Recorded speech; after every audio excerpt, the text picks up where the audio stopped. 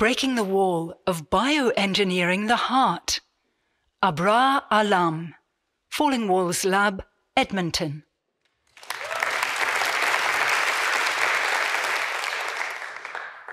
Now, as you're all sitting down listening to me talk, imagine you start getting dizzy, short of breath, with a funny feeling in your chest that just won't go away.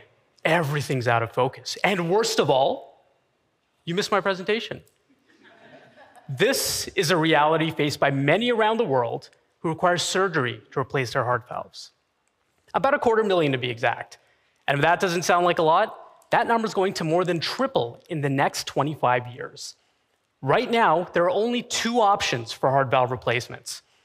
Number one is a metal valve, and that requires you to be on dangerous blood-thinning medications for the rest of your life, or a valve made of animal tissue that will inevitably fail and require multiple repeat surgeries into the future. Pick your poison. But things don't have to be that way.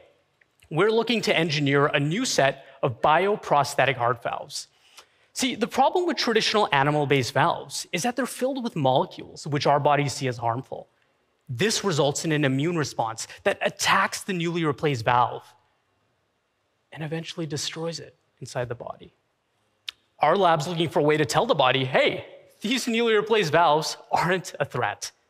So how do we do that? Well, we start off by taking a sample of heart tissue from cows. We then establish our own protocol to clean out all the cells from the sample, leaving behind only a skeleton. We then take human stem cells and refill the skeleton, bringing it back to life.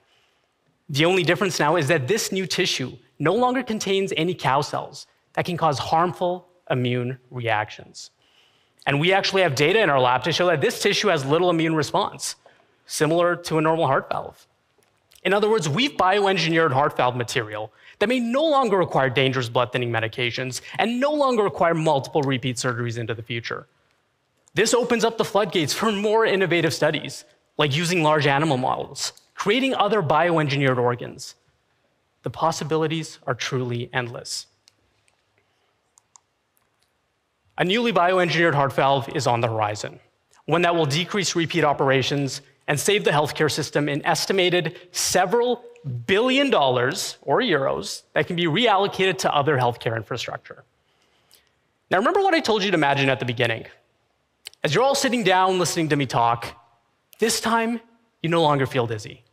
You're not short of breath.